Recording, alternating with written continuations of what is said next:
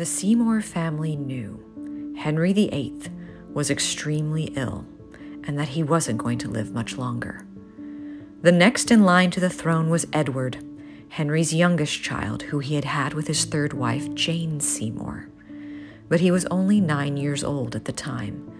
This meant someone would have to help rule England until Edward would come of age to rule by himself.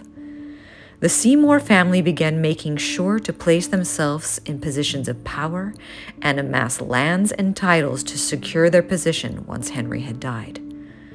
Thomas Seymour was made a member of the Privy Council only days before Henry's death.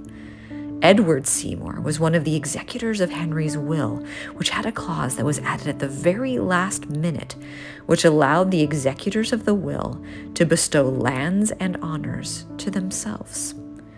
At Henry VIII's death, Edward Seymour became Lord Protector of the realm, the governor of the king's person, and created himself Duke of Somerset. Edward then bestowed the title of Baron of Sudeley upon his brother Thomas, who then became the owner of Sudeley Castle.